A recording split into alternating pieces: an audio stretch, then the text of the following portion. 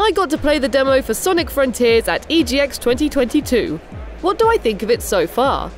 It's really cool running around, doing the little classic Sonic obstacles with the bouncing, and then you have the hooks, which remind me of Sonic Heroes. I love my Sonic Heroes, and I just had a really good time with it. Here are 3 things I like about the game. There's an ability where you can run around in a circle, and then if you make the circle, then things can appear. That's really cool, and it's all blue and shiny and special. There's, I really like the exploration part of it. Like I said, doing the platforming was really cool. And finally, so far, I've only had a little glimpse of the story, but already I'm like, what's going on? So, those are the 3 that I kind of want to look into more, and I'm excited to see more of.